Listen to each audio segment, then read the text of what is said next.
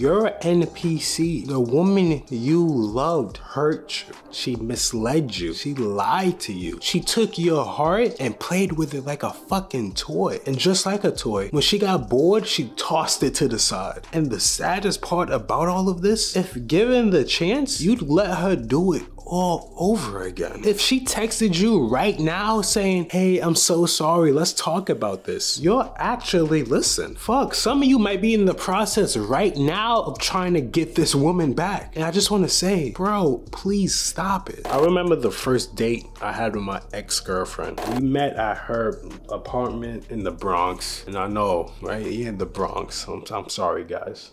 And she was a very dark, emo chick, okay? She always wore fishnets, crop tops. She even cut herself, okay? Really dark and fucked up shit. And I was like a wannabe emo kid, okay?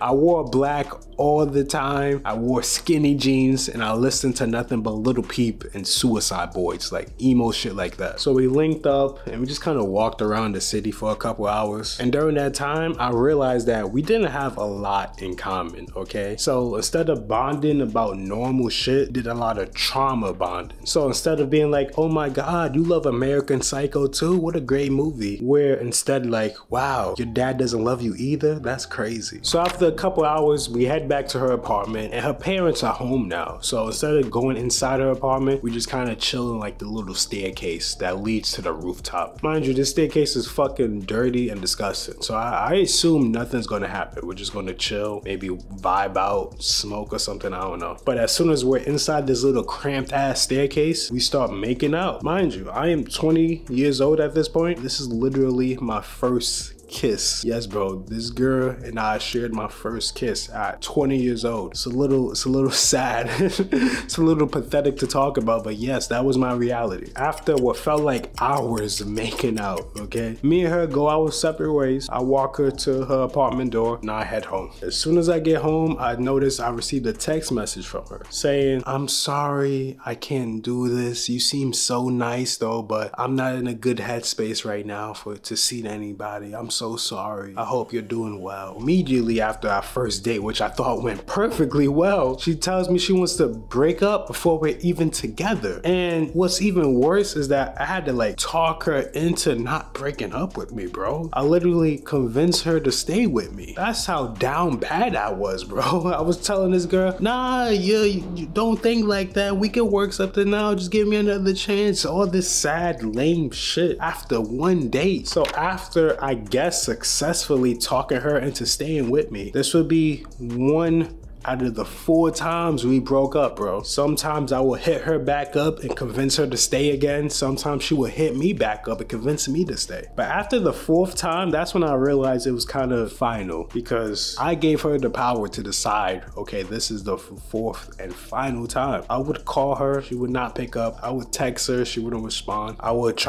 She unfollowed me off of Instagram. I would try to request to follow her page back because it was private. It would just stay unrequested. She never accepted my request. So I was really sad at that point. I was really down low, down bad. I was not in a good headspace. And for a long time, I stayed in that unsafe, unwell headspace, bro. Because in my head, I thought since this relationship is over, everything is over. What's the point? I felt so empty. I felt like a part of me died that day. And at that point, my bad habits pretty much tripled. I was eating more. I was sleeping less. I was drinking more. It got to the point where I just looked in the mirror one day and I didn't recognize myself. I saw somebody who was a shell of what he used to be. I didn't like that shit. I hated my reflection. I wanted to fucking punch the mirror, bro. I almost had a movie moment like that. I'm not joking with you. But instead of lashing out in anger or doing what a lot of guys do and just wallow in my sadness, I told myself, I need to move on. I just have to move on. Everything will change. So that's what I did. And it's easy to say, bro, just move on. But how exactly do you move on? Please, bro,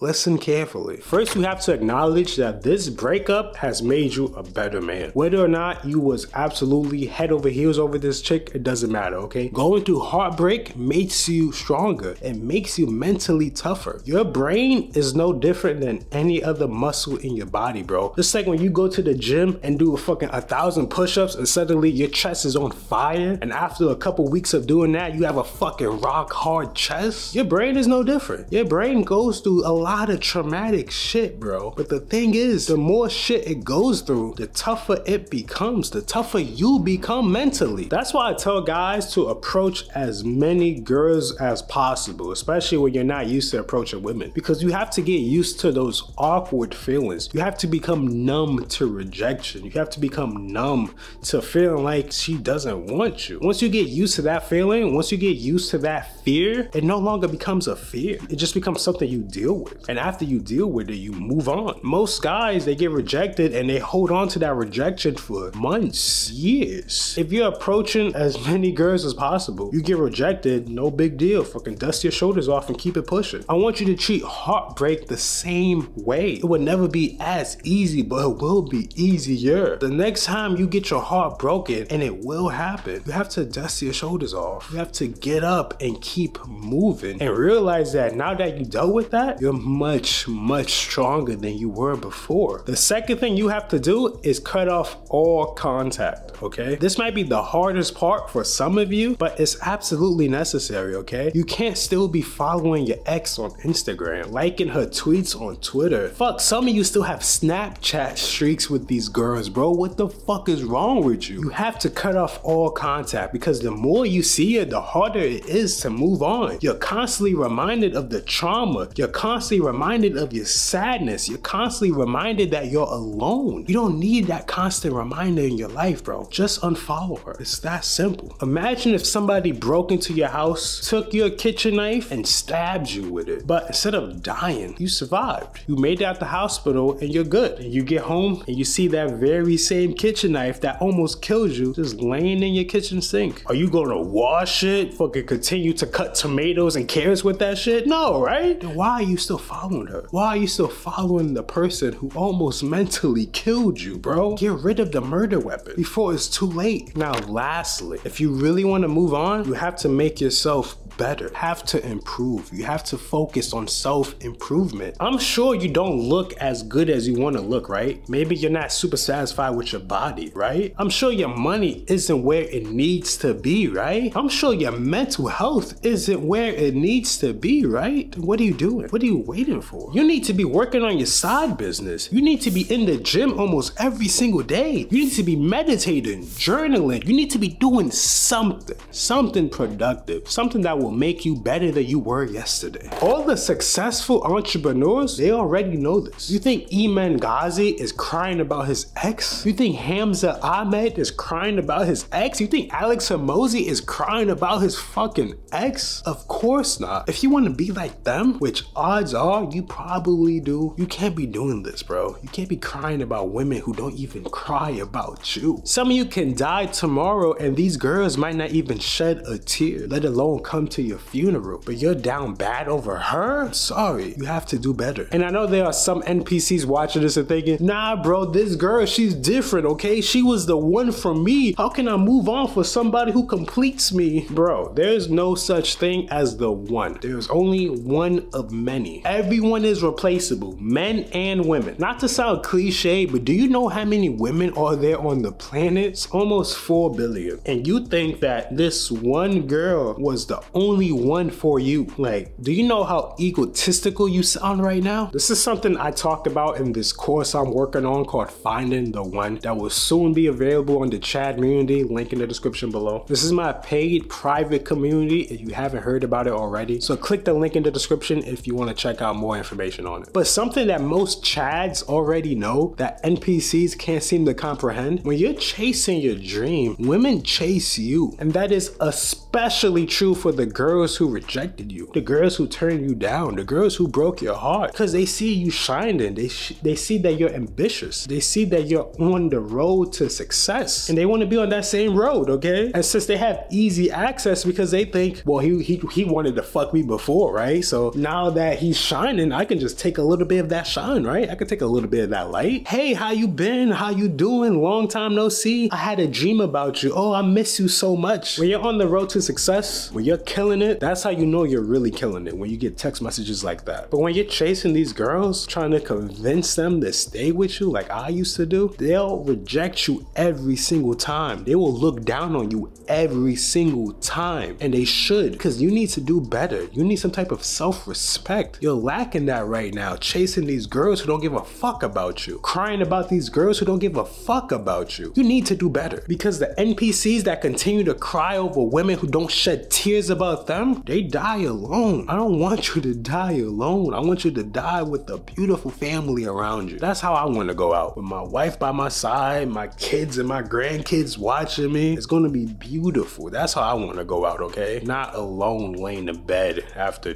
jerking off the night before. Don't be like that, bro. Be a Chad. Be the guy who chases his dreams, and women will chase him because they know this road will lead to success. I love you, brother. I'll see you in the next video.